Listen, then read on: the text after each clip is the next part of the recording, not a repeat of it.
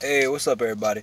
Got a 2004 Honda Civic LX 4-cylinder. We're just doing like a ignition switch slash ignition lock cylinder replacement. The reason why is because I'm gonna show you right here. As you go and you're putting your key, if you're kind of rough with this, as you're putting your key into and out of your ignition lock cylinder, or if you got a big keychain and it's really heavy, it'll start to wear out the inside of the ignition lock cylinder assembly, and eventually it's going to get harder to put your key in, and then you're going to notice that as you turn it, it's going to get hard to turn, and eventually it just won't turn. The tumblers in there get stuck on the inside of the tumblers, but anyway, it wears out the inside until it starts getting stuck on the tumblers inside it. So you have to replace it. Sometimes they sell this as the ignition lock cylinder separately. So what you can do is just get the ignition lock cylinder and replace that. On this 2004 Honda, they do not do that. They actually sell the assembly, the ignition lock cylinder and the switch all together as an assembly, and it comes looks something like this right here. So there's your ignition lock cylinder, and your switch is already on here. It's already basically one assembly, and it comes something like this. This is the old one. I've actually already installed it. What happened was I went somewhere to actually do a brake job. Got to the house and was about to leave, and key wouldn't freaking turn. It had been acting up on me for a while. It was getting hard to turn and stuff like that.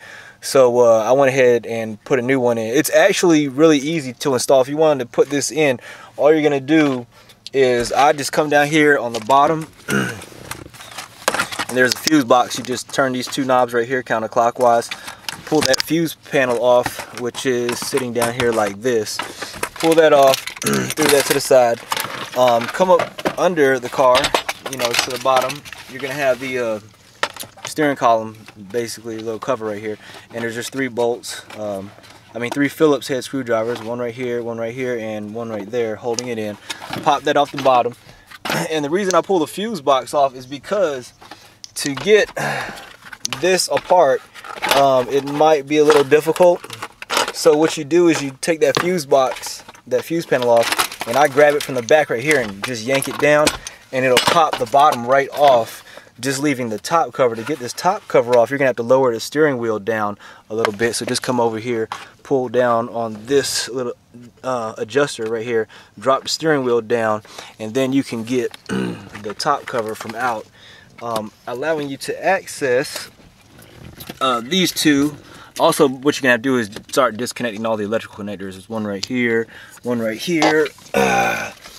There's one right here, this green one here, there's another green one right here, right there, and then there's a brown one right here that you got to take out. So when you're looking at it, there's your key right there. You've got this one that need to be disconnected, and then let's see. Actually, that's it. There's just on the ignition switch, this one, and then there's this one on the bottom, this brown one. And the stuff on the top, you're gonna have to remove to access the bolts here on the top. So you're gonna have to disconnect these just to access these two bolts right here. And they're actually not going to be bolts. The new one is going to come with two 8mm bolts that go right here. On the old one, if you look right here, the head right here, that's not a bolt. That's kind of like riveted in there, I guess you would say. So if I can focus here a little bit better.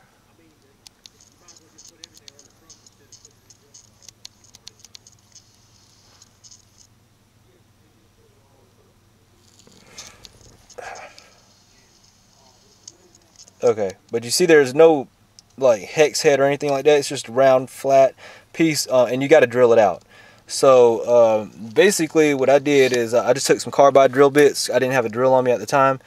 This kind of happened to me just right on the side of the road. So I was like, let me just go grab the part. Now the part, this son of a bitch right here is not cheap. They sell this as an assembly, like I said. This thing costs $479 at the dealership. They wanted like 700, 600 some at Advanced Auto Parts, plus it takes 3 days to ship. They had it in stock at the dealership. So this right here was about 500 with tax. And then it comes with 2 new keys, which you have to get programmed at the dealership. So you're still gonna have to take it to the dealership to get it programmed. But basically, once you drill this out, all you do is I just you know, open that up with a pry bar and just fucking pry it back. Comes right out real easy. Just make sure you got everything electrically unplugged. And when you install it, there is this right here. You got to make sure this lines up on the bottom of the steering column. There's a little slot down here on the bottom of the steering column. And basically, all you got to do is line that up with this slot. Hold it on. Put your little clamp. It's going to come with this little clamp that goes on top. And just hand tighten in your 2 8mm bolts. Go ahead and crank them down. And I mean, it's not going to crank up until you get the until you get the 2 keys programmed. So, you know, I had roadside assistance. I wasn't too far. I was in town when it happened. So, you know, they towed it for free. I think, now what happened was they said at the dealership, they claimed that, you know, it would not crank up. You know, they programmed the keys and it wouldn't crank up. Something about there was a check engine light on for low battery voltage, and you know, it might have something to do with it. It might be the starter, it might be the battery. I was like, man, all that shit worked. The only reason I'm replacing it is because the key wouldn't turn. So, you know, they act like they don't give a shit and whatever. I don't know. I got some really fucking bad service at Bryan Honda here in Fayetteville, man. They just really fucking shitty service.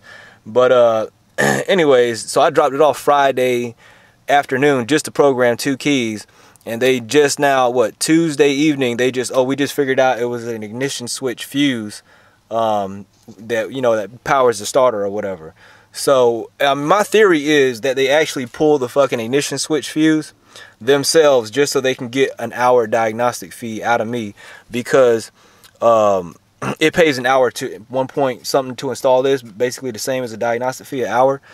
And then they said, oh, you need a new battery too, because the battery, you know, fucking died. And you know, you got to crank it up every time you start the vehicle, which is not true. I jumped the car when I got there.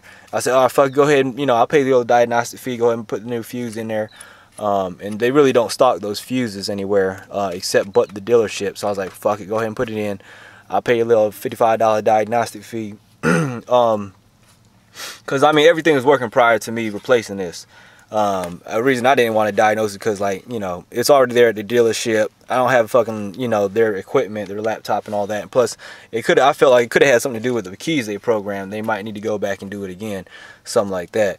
But anyway, I don't know, maybe I did, you know, maybe I did fuck the fuse up, you know, when I replaced it or something, or, you know, and I tried to turn the key, you know, after I replaced it just to check.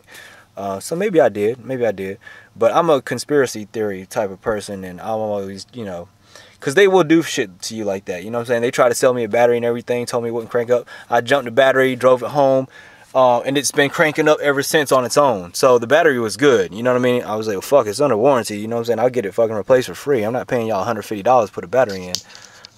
That's fucking crazy. So anyways, I don't know, because I worked at shops before where motherfuckers will do shit like that to you.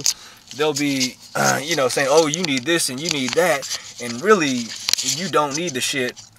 They're just trying to make some dollars. They're trying to make a buck, you know what I'm saying? Just like, I mean, how hard is it to fucking put a battery in? 2 fucking bolts, and they charge you like $50 put in. You know, this shit's crazy. So anyways, hope you liked the video. Like I said, remember, you do gotta replace the you do have to have the keys programmed whenever you do this. So I mean, if you do it on your own, you might want to go ahead and, you know, if it won't if you can't turn the key, you know, you can't get it to crank up, go ahead and have it towed, or or if you're gonna plan on doing it, you know, drive it there to the dealership, then replace it there on their premises.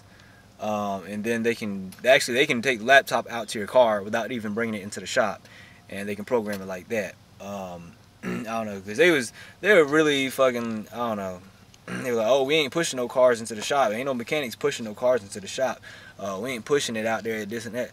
I don't know, when I was, you know, I worked at Reliance Chevrolet, they went above and beyond to That's one thing I will give the Chevy dealership, Relay or Chevrolet. We'll fucking push some cars. You know what I'm saying? We'll do whatever it takes, you know, to get the job done. They act like they really don't give a shit up there at Bryan Honda. But anyways, not trying to throw anybody under the bus. I just call it like I see it. But anyways, appreciate you watching this video. Don't forget to subscribe and like the videos. Peace.